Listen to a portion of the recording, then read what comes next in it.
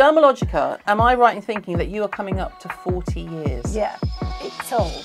That's astounding. I see everything, of course, from product development side, but more than that, the branding. Dermalogica is like a person. It has a personality, it has a voice, it has a position. I've never known anyone to make a product in a bathtub. That's not even hygienic. Because no one does. No, well, how do you fill anything from a bathtub? Please don't, Jane, no, I can't. I can't either. It's as unique as your fingerprints, which are completely unique. Yeah. That's your clue, that your skin is completely unique to you. And it's an emotional organ, because if it's not, you have to explain, you know, blushing to me. I don't know how many consumers we have or how many people use our product. I think it's a lot. But I do know how many skin therapists, because every single one of those people is a story and a life and a career and an entrepreneur, or has the potential to be an entrepreneur. And to me, that is, for me, the first point of entry. It was really expensive, and I said, why aren't you using an American line? And they said, there isn't one, and there wasn't. Jesus. There wasn't a professional American product. Hi everyone, welcome back to my channel. I am here today. We have a very special treat, especially if you are into skincare, into business. Maybe you do treatments. Maybe you like to go for treatments. If so, you've probably come across a little brand called Dermalogica. Just the odd skew. Seated next to me is the, I'm trying to think of a word that is, I was going to say queen, it's overused. Grande Dame doesn't really, like, you know, Doyenne, Duchess, I don't know what the... Dominatrix. Oh, well, we can totally go for that. Like the dominatrix of skincare, Jane Wurwand, the founder of Dermalogica. Thank you for coming. Thanks, Caroline. Thanks for the invitation. It's great to be here. It's fun. This is like, oh my God. I know, I feel as if I'm in the candy store. I keep turning around. I keep getting distracted with what's that? I know. I still do it. When I'll turn to look and I'll go, oh, right, no, focus. So, why are you in the UK? What are you up to? Well, I'm originally from the UK. So I'm always coming back to see my family. I've got 3 older sisters. We're very close. 2 in Dorset and 1 in Oxfordshire. Nice. Yeah, it's good. So every year I come back and we go for a walk, all 4 of us together, off the grid. Wow. Yeah, and we walk and we discuss and we chat and we fight and we cry, and it's just fantastic. So that's always like a couple of weeks I come back for that. That's what I'm here for this time. Oh, nice. And then usually a couple of times else during the year I'll come back and see everybody. And of course for Dermalogica. Of course. Now, and you, of course. Obviously, thanks. Dermalogica, yeah. Am I right in thinking that you are coming up to 40 years? Yeah. I mean, that's like... It's old. That's astounding. Yeah, I'm proud of you. I'm really proud of you, little products. It's 40 years since we opened our first business, which was the International Dermal Institute. Still is. That's on every logo for Dermalogica. Yeah. That was in 1983 when we emigrated to the United States. And then 1986, Dermalogica was born. Yeah, so what are you going to do for your 40th anniversary? Well, it's interesting you say that, because the team just emailed me before I came away and said, let's start planning, or let's start plotting, as we like to say, our 40th. 3 years to do it. You'll be okay. That gives you time. Yeah, exactly. A little bit of time. Yeah, a little bit of time. So why, let's assume that people out there, because what I love about a brand like yours is that it doesn't have your name all over it. No. I'm not big on the sort of, especially in the professional. Yeah. In the professional arena. Yeah. When it's your name all over it. Yeah. I agree. Because if you didn't know about you, if you weren't in the industry, Dermalogica completely stands on its own. Yeah. Which surely has to be the goal, right? It's the goal. And I see everything, of course, from product development side, but more than that, the branding. So to me, Dermalogica is like a person. It has a personality, it has a voice, it has a position, it has a certain way of dressing, it has a certain way of being. And so the name, when we developed the name Dermalogica, we wanted it to feel, it's 1986, and now 1985 is when we were coming up with the names and everything. Great name. So thank you. So we wanted it to feel quasi-medical, but also we wanted to develop a product line. This was in Los Angeles, in California, which is where the line was developed by us. We said we need the future of the professional skincare industry is going to be some piece between the beauty industry, retail, which you know I hate that word, so cosmetics, and medicine, pharmaceuticals. Yeah. So we want to conjure a name and a product and a personality and a position that's between those two. And that was before anyone was talking about cosmeceuticals, but that's exactly what it was. We didn't know that word then, so we didn't call it that. So Raymond said to me, Raymond's my partner in everything, life and in the business. We started it together. We got married 10 years after we'd started Dermalogica, so it's kind of like, you know, it was great. It was a long story. So you're like, okay. In my book, you can read about that story. Oh, we're going to get onto the book. Thank you. I'm going to put that here. Thank you. You carry on. So Raymond said to me, well, the language of pharmaceuticals is Latin. So he never studied Latin at school, and you know, in the UK I had to study it. So he said, what's Latin for skin? And I said, derma. So we wrote that down. And he said, okay, so derma. All right, so if we started with that, or something derma. And I said, well, that sounds like scleroderma. That's going to sound like a disease, right? Or a distortion. Oops. So he said to me, what do you want it to say? And I said, well, I want it to be skincare that makes sense, that is backed by education, and it isn't just smoke and mirrors and secret formulas of my grandmother's in a bathtub in Bulgaria. Please don't. It's not. It's not good for my blood pressure. And I've never known anyone to make a product in a bathtub. That's not even hygienic. Because no one does. No. Well, how do you feel anything from a bathtub? Please don't, Jane. No, I can't. I can't either. So none of that. I said, so it has to be logical. It has to make sense. And he said, dermalogical. And I said, well, I like that. And he said, I think we should drop the L. Dermalogica. Wow. Because that sounds more easy. pharmaceutical. And that was it. And we said Dermalogica. Now, of course, no one, when they first see it, can say the name. It's all Dermatologica, right? So we always say Dermalogica, and the T is silent. Very good. That's okay. But so that's like literally nearly 40 years ago. Yeah. So how do you go from that to where you are now in terms of like, what SKUs did you launch with? And 27 products. You launched with 27. Are you insane? Yeah, because here's the thing. So Special Cleansing Gel, I wanted a completely soap-free cleanser. I love a foaming cleanser. I'm all about that. So I said I want a foaming cleanser. I also love a bit of a Frimmer tool, which were the electric brushes. Yeah. And I love foaming with those. And I hate all of that, but I love Dermalogica, so carry on, because I've got my faves. Because you like ultra calming cleanser, don't you? Yeah. I know. Okay, so there's a story behind that too. So this one was for me, because I said I've got to have a foaming cleanser. I can't use soap. I never use soap. So it's got to be a naturally foaming ingredient, which is from the lavender plant. So anyway, this was one of the first products, first 3 that we developed. And then because I was developing it for a skin therapist, I wanted a foaming cleanser. Then we wanted to have a clay-based cleanser, and then a creamy water-soluble cleanser. And that was the one, it was then Essential Cleansing Solution. And that was the one that skin therapists would use in the treatment, and it had to give enough slip and glide for 10 minutes of cleansing, because we're doing a double cleanse, 5 minutes each time. So it had to remain slippy. And the whole of Dermalogica is developed to be used in a treatment room. So as you know, we spend a lot longer cleansing someone else's skin than the 30 seconds at the basin where you splash off. So the products had to be developed in a way that wouldn't sensitize the skin in that whole 10 minutes. So that led us to the formulation, which was no mineral oil, no lanolin. I'm allergic to lanolin, so that was a given. Mate, I love that you're just like, well, I'm allergic to it, so I'm not putting it in. Yeah, I can't put it in. How can I put it in if I can't use It's like the me, product? I'm not going to put shellfish in my skincare, but no. I mean, there's not a big demand for it. But well, there you go. So, so it was no SD alcohol, no artificial colour, no artificial fragrance, no formaldehyde as a preservative. Well, this is 40 years ago when it wasn't such a rarity. Yeah. And the big thing was, everyone kept saying, I remember our competitors, friendly competitors that we really like very much from another brand, a French brand, Renegino, said... Just drop it in there. Well, it was Patrick Tibion, who I love and adore, and he's still, we're still friends.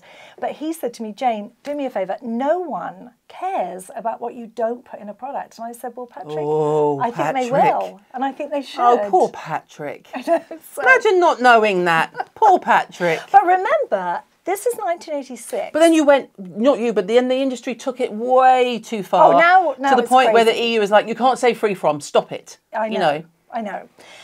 And remember, at that stage in 1986, we had compulsory ingredient listing on every package in the States, but not in the UK. No. So nobody knew what was in their product, anything. good, bad, or ugly. They didn't know. So it was all very fresh and new and different. And we did it very purposefully. We backed it with education. And this was a product that was going into the hands, literally, of skin therapists. Yeah. And when you're a skin therapist and you've worked on skin so long and you're doing, treating skin every day, everyone has a different skin. Every time they come in, their skin is different. You know what product feels right. There's a tactile feel to it that has to be right. And you know instinctively what to use and what not to use. Isn't it amazing how people's skin can be so different? Completely different. It's just so bizarre. And you wouldn't, the average person on the street who doesn't deal in skin would never, they would just think, oh, skin is skin. And it's not. Just not. It's as unique as your fingerprints, which are completely unique. That's your clue, that your skin is completely unique to you and changes, not just as you age, which, chronologically, of course, the skin changes. However, it's changing every minute. People say, skin's a living organ. And so if it's not, and it's an emotional organ, because if it's not, you have to explain, blushing to me. Because our skin will change, texture, warmth, colour, depth, just on an emotional thought we have. That's how every time a client comes in for a skin treatment, you have to look at that skin again, because that skin is the different skin than the skin you saw a month ago, 6 weeks ago, because now if they're a different part of their menstrual cycle or a different part of their menopausal cycle or a different part of it's going to be different. So you have to look at the skin as a living organ and you have to treat it as such and understand that this is something that is incredibly intimate, incredibly personal. And when you're developing products for skin, you have to think about that. And how are you going to tweak it and adjust it for every client? I think that's one of the things that you got so right early on, is that relationship between a skin therapist and the people lying on the bed in front of them. Because you don't get that in a retail setting and you don't get that in a doctor's office. No. The doctor's office is very functional. Obviously it needs to be, but when someone comes to see you, your job is to make them leave feeling better. Yeah. Everywhere, like just everywhere. The mind. In every way. Yeah. In every way. And so when you touch somebody, especially, so for example, if I met you and we didn't know each other, I would probably, shake your hand. So if I'm back in California, I might shake hand and touch your arm. Yeah. And then maybe if we knew each other, I might hug you. Yeah. But it would be really strange if I came up to you, put my hands on your face and touched you, like, hello, Caroline. Oh, it's so nice to meet you. This is so beautiful. I've done that before. I'm just going to put that up there. Well, that's a little odd. It is a bit odd. It was odd at the time. So this is so intimate. And yet we do it every day. And it could be someone that we've never met before. And as I often say, you can, we say, come into this small dark room, take off your clothes. Literally. I'll approach you from behind your head and relax. Don't worry. And then you can take your bra off, relax, it's fine, and the hands appear and you're like, okay. Yeah, and you're trying, because it's about the most terrifying thing you can do to another human being. But we make it okay as skin therapists. And how did that start? How did you go from launching the brand to getting it into the hands of skin therapists? Because, the market's quite, competitive, busy. How did you get in there? Well, we were there first. So we started educating the professional skin therapist in 1983 when I emigrated to the States.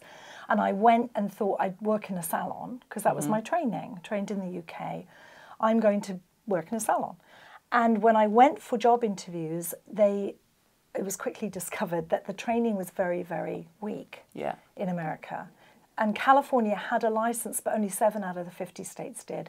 So I had my teaching credential in skin therapy. And so I said, well, the big opportunity is going to teach. We can upskill the basic 600-hour training, which is like 4 months training. And we can upskill these skin therapists to become successful because they have the knowledge of lymph drainage and reflexology and Ayurvedic medicine, physiology and everything.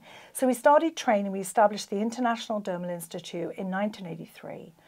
Dermalogica came 3 years later. So the intention was not to begin with a product. It was a school.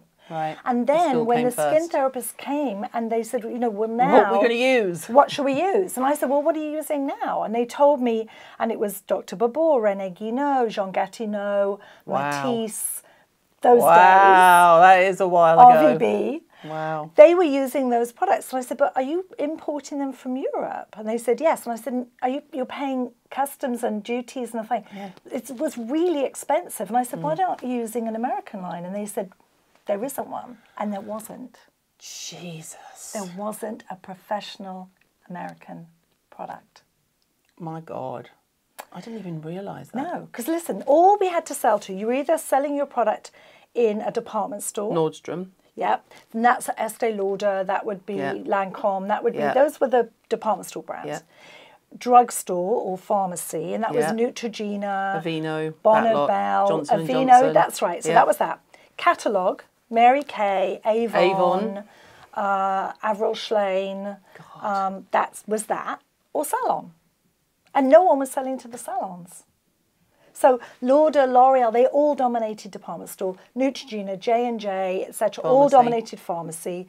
And there was no internet. There was no anything. Not. And then you had Mary Kay, Avon, Avril Schlein, all that, Jafra, dominating. Going to your front door? Yeah, the front door. So we were the salon. Wow. Yeah. So here's the thing. No print advertising, we had no money. So no print advertising, we sold to the students we were training who became successful, upskilled them. They were our original influencers. Yeah, of course. And because they believed in it, they weren't being paid. They were retailing the product. Retail was unheard of in the States. No one was selling product to a consumer in the salon. So that came first. So we were doing all this stuff, and it had to be in the right place at the right time, with the right idea and the right training. Yeah, exactly. Wow. I know, it's hell of an adventure. And now, I mean, look, it's fantastic. I know, so much fantastic. Stuff. We never used the word beauty. We never used the word facial. We talk about skin treatment, skin therapy. Again, the brand has a personality and a position and a voice. Yeah. And to itself. Which is, why it's been around for so long. Yeah, thank you. So, how many skin therapists do you have sort of, I was going to say around the world. I'm loath to ask the question because I know the answer is going to be insane because, of course, as regular viewers will know, during lockdown, Dermalogica kept everyone on and stepped up the training. Well, if you can't put your hands on faces, let's do more training. Yes, we told everyone that works at Dermalogica and works for and works with Dermalogica, we're not cutting anybody. No one's getting furloughed. Nobody's getting, you're all going to have jobs. And we also told our skin therapists, we know that you are going to be locked down. And it was such a long lockdown for us. And so California much of it was, and so much of it was that people were saying hair salons, nail salons, even massage therapy, but leaving us out. Yeah, best not to get me started down that tangent. I think it's sort of hidden misogyny too. I mean, my most watched Instagram live is me calling Boris Johnson a prick. 100%. And I said, what is going on? They were laughing at us. Oh, yeah. How dare they? This is an industry that puts more people, especially women, people that identify as women, into their business than any other industry in the world. Yeah. This is an industry that that's why they try and take it down, because it's too powerful. Too powerful. You're fucked with the wrong people. Definitely. So where do you go when you've started with 27 SKUs? Yeah. And then you start to expand? Yeah. And then how do you go from that to Dermalogica? Yeah. 84 markets, 106 countries now. And how many therapists? We train 100,000 a year around the world. Isn't that crazy? I mean, that's just not... I mean, it's like the kind of figures where you're like... It's like world record figures is what it feels like. It just feels like... Yeah. What? Yeah. And I'm all about those numbers. I don't know how many consumers we have or how many people use our product. I think it's a lot. I think it might be quite a few. Yeah, but I do know how many skin therapists, because every single one of those people is a story and a life and a career and an entrepreneur, or has the potential to be an entrepreneur. And to me, that is, for me, the first point of entry. And then if they're doing a great job, and they do, the consumer will be there. Yeah. Right? If you build it, they will come. If you build it and you do it well, they will come and they will return. So we started in California, which was really cool in the 1980s. California in the 80s was like on fire because tech was being developed. We didn't know it then, but Silicon Valley was booming. There was a golden age of the movie industry. So in LA, that's our main industry. San Francisco was popping. We were in LA. California was just like, felt so relevant. Yeah. And so we had a license in California. New York did not. Right. We launched the product in Australia before we launched in New York City or New York State. The States is a different beast, isn't Totally, it? 50 different countries. It's 50 different tax codes. Yes, Just crazy. Licensing, tax codes, banking, tax returns, everything. You have to do a complete business model and a complete tax for every single state. It's crazy. So we launched in Australia, and we also launched Southeast Asia, Malaysia, Taiwan, Singapore, Thailand. Those were some of our first markets. We did trade shows where you literally had to fly to the show, set up your booth, and speak to people. Yeah. There was no virtual. In lockdown, as you said, we stepped up our education, and the beauty of it was that we could use virtual technology to be able to reach therapists around the world with education, which we can now. We couldn't then. We had to literally send educators out. So it was great. Just a small undertaking. That was a small undertaking. Now, you've taken a little smidgen of this experience and put it into Skin in the Game. Yeah. I mean, yeah. What a title. Come on. Everything you need is already inside you. It's true. Now, how did this come about? My notes, by the way. I feel like Oprah in the book club. You know, here's the thing. I had been told for many years, oh, Jane, you should write a book. And I did. It's not that I disagreed, but I thought, well, what can I write a book about? Because could I have written a skincare book? Yes, but that existed. It didn't take me. None of us invented, truly, very much of what we do. We stand on the shoulders of others, and others will stand on our shoulders, and hopefully we move it forward. So I thought, I could write a skincare book. It's not the thing I want to do, though.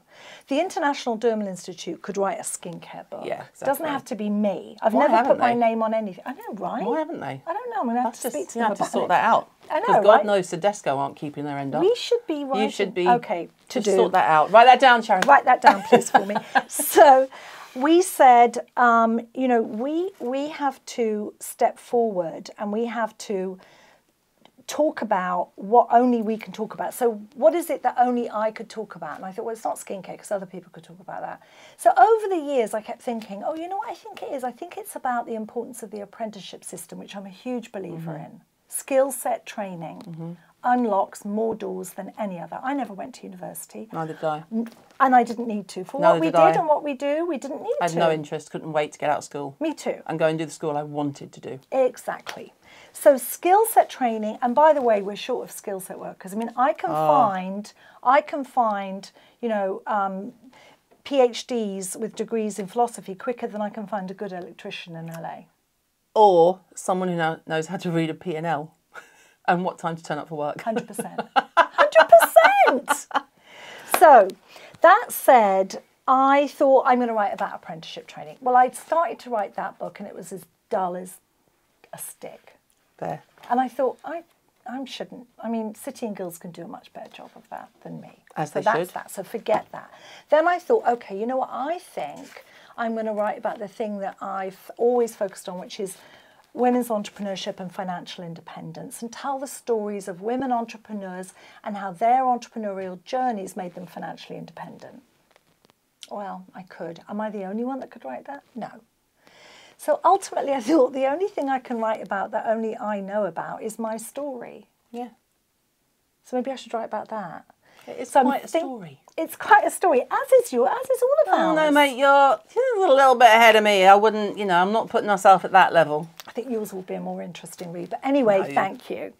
So I went to find a book agent, because there's a whole process. You've got to find an agent, and then they've got to get you a publisher, etc. So that happened, and HarperCollins came back to me. They did my book. They're good, aren't they? I know, I'm really proud of that. And you are too, I'm sure, because it's great to have a good publisher. I don't know, it's like a stamp of approval. It's like the good housekeeping seal of approval, isn't it? Because most people, I mean, I hate to say this, but they'll self-publish because it's hard to get yourself published. So I was really grateful for that. So December 2019, HarperCollins said, okay, we're on board. I said, okay, great. I know I've got the framework. I don't quite know what I'm going to write about, but I've got the framework. And then they said, we need the finished manuscript by September 2020. Oh, you got longer than me. Bastards. So I said, okay, I think I could do it. 9 months. Okay. I had a huge travel schedule, traveling a lot. I thought, how am I going to do this? Okay, well, I'll write on the plane, right? So Louise, that never works. It never works. In March of 2020, we went into lockdown. There you go. And I thought, okay. And they told us in California 6 weeks. I don't know how long. They told us. And then they said maybe July. And I remember us all going, yeah. July? Yeah. I can't wait until July. Why? Exactly. And then it was like July a year later, they're still talking about it. Yes. God. So I grabbed that opportunity. I thought, okay, the universe has sent me a moment where I can sit down and write. And that's what I did. So I wrote every single day from 2 in the afternoon to 4 in the afternoon. I found that was my best. I experimented. That was my best time. And I wrote the story of what happened to me and what else, happened to everyone else, and wrote the book of Skin in the Game. What I love is, and I showed you when you came in, I love this story. This is my favourite. So I start a book at the back, even if it's fiction. Me too. I can't help it. Have to. If I'm watching a film with my husband, I have to Wikipedia it to see the plot. Yeah, I know. I can't, right? Yeah. So I open the back page and it says about me. If you have read the book, you already know lots about me. If you're reading this before the book, 10 of my life rules might persuade you to continue. I'm already invested. I'm in. Because you are talking to me. Yeah. That back page isn't acknowledgements. It's, by the way, if you're someone who looks at the back of the book. Yeah, here are the bits that you should just remember. And then I was like, okay, how far does she take this? And then I'm like, right, okay, bit of a glossary, lovely. Yeah. Okay, and then I'm like, oh, no, there's more. Anything that has a number or bullet point, I'm like, she's on. I love that, I'm all over it. Okay, you asked. I once spoke at the da-da, and then there's your tips for skin, and I'm like, oh, I'm still going. And then it says, did you skip to the back? Yeah. And I was like going, yeah, I did. For those of you who always skip to the back of the book to see if there is a wrap-up, I'm one of them. Here is a summary of my most useful and often used bits of advice. And I was like, oh, I'm so having this book. Going through, and then I'm like, okay, here comes more. Last page. Even the last page is done so well. And then I opened it randomly and thought, stop doing this. And I opened it and I thought, oh God, if this book is not made for me, because it is exactly what I did. So number 13, I don't even know what chapter we're in, but I opened it. It says number 13, appoint a truth teller. Yeah. There's no place for arrogant, cynical, lazy know-it-alls. If I tell you that not one person in this building will lie to me or try and, if you ask these two here, they'll just be like, why? See? Yeah, I'm laughing. KG, you don't need a yes person. No, so that's not helpful. My husband would be like, why would you do that? Yeah. My kids, that's a shit idea. There's even my mum, God rest her, would go, too. Are you sure about that, love? Like, oh, I'm not too sure. You know, oh, are you sure about that? Yeah. Do you want to do that? There's not, and I thought that's clearly why I get really stressed in the right way, like in the way that you're supposed to be, because you care. And you're a truth teller. And because I'm surrounded by people who have, there's not one yes person in this building. No, and bluntly, you don't need someone who's going to kiss your backside. Oh, no. No, and she's wetting herself. She can't even contain it. And you'll spot it in 30 seconds. Oh, it's not. Yeah, you don't need it. So yeah, that's when I was like, okay, so I'm gonna have the book. Thanks very much. So where can people purchase the book? We know where they can get Dermalogica. Where can they purchase your book? They can get it from dermalogica.com, but you can go onto Amazon, Waterstones, any of the book fellas. So my number one parenting rule. Yeah, what was that? Oh, my job as a parent is to keep you safe, healthy and happy in that order. If you're not safe, you won't be either healthy or happy, so safety is first. If you're safe but not healthy, you won't be happy, so healthy is second. Once you're safe and healthy, you can then ask for something to make you happy. Exactly. You're good. Mine is, if I don't raise you, someone else will. Genuinely, you can tell I had 3 boys. So I don't give a shit what Simon's mum says. Right. I don't care what your friends say. Right.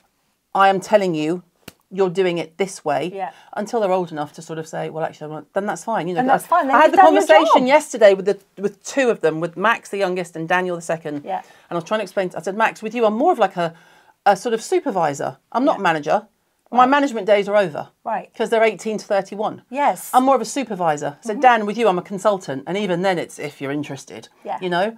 But when they were teenagers and we lived in central London, 3 boys in central London, I was on their case. You have to be. And their friends are still more scared of me than their own parents. Yeah. Because they'd come in the house, they'd be like, all right. I'd be like, I'm sorry, what? Yeah, as it should be. I'm sorry, what? Yeah, what? Take your shoes off. I'm Mrs. Hirons. And now they joke, they go, all right, Mrs. Hirons. I go, shut up, Jack. You know? Exactly. But you need that. You need to know the rules before you can break them. Once you know the rules, you can break them. And if there are no rules, more fool you, because that gives that generation of doesn't matter about winning. It's just that you took part. Yeah. And I'm like, no, it matters about winning. Yeah.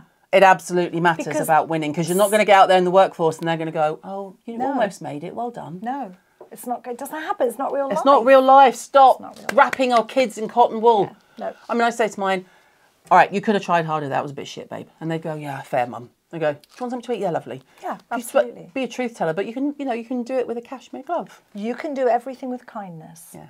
Also, the fear of God. I love you, but I will kill you. That was more Ava. But, anyway.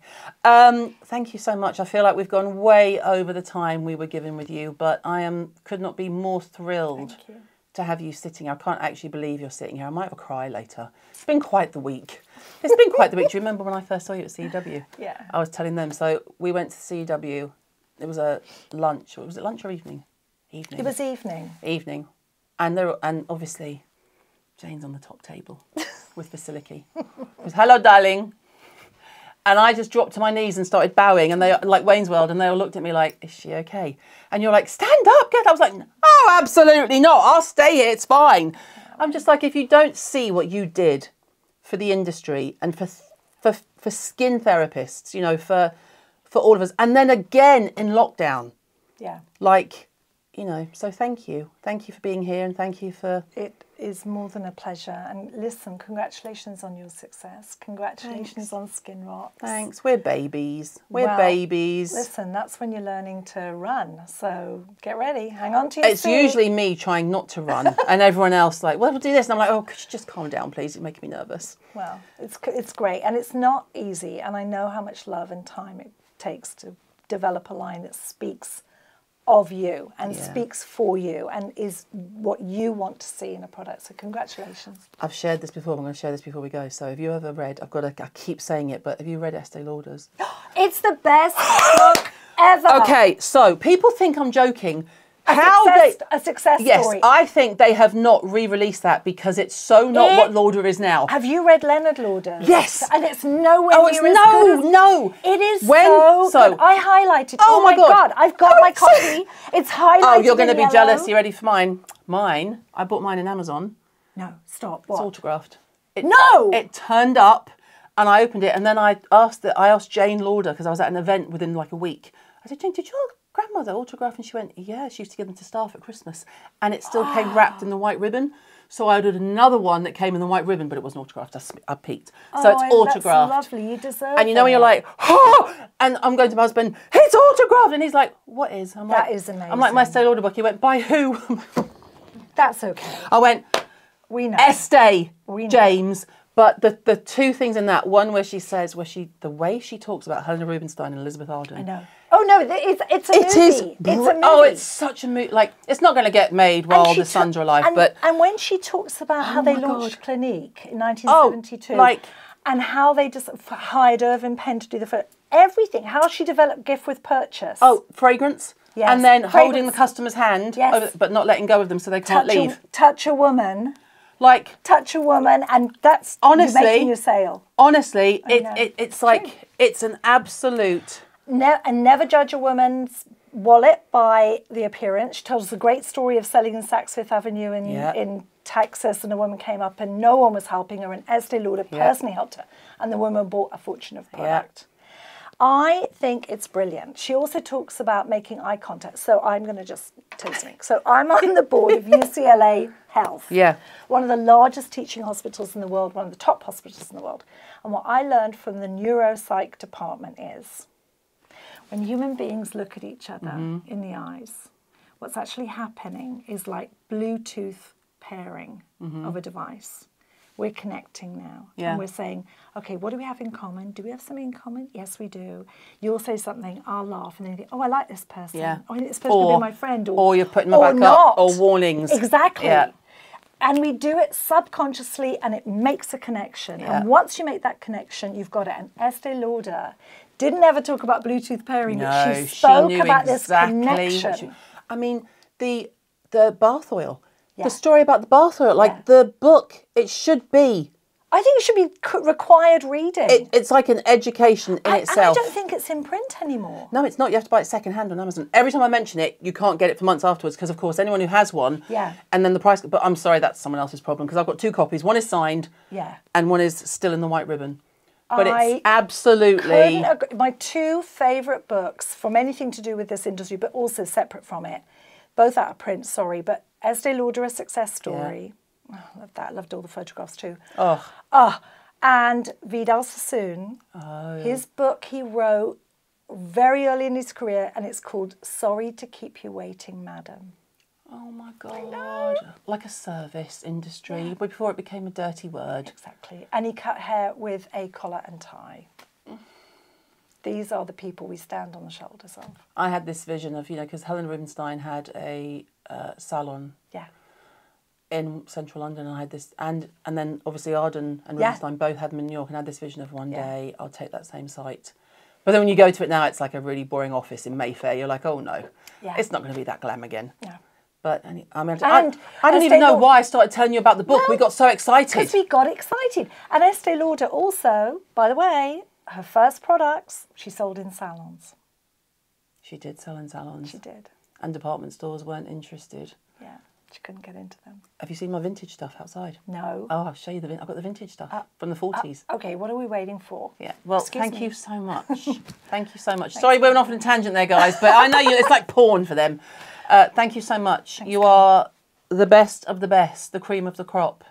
We are very privileged to have you in our industry. Thank you. I feel very grateful to have spent a life in an industry that's been so receptive to me, so thanks. My pleasure. Bye, everybody. Bye-bye. The lights! What the